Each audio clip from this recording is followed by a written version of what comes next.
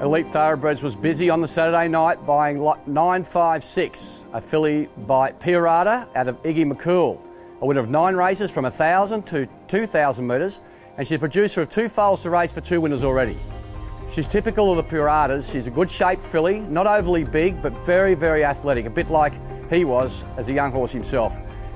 I've got a big rap on Pierata. I've bought a few myself, and I saw him develop from an early 2-year-old, trialling at the official 2-year-olds right through to being a superstar at 4 and taking on the best sprinters in the world. And I've got a lot of faith in this stallion, so very happy to see this filly come into the Elite Thoroughbred system, and she'll be broken in soon and come into our stable sometime during April and May.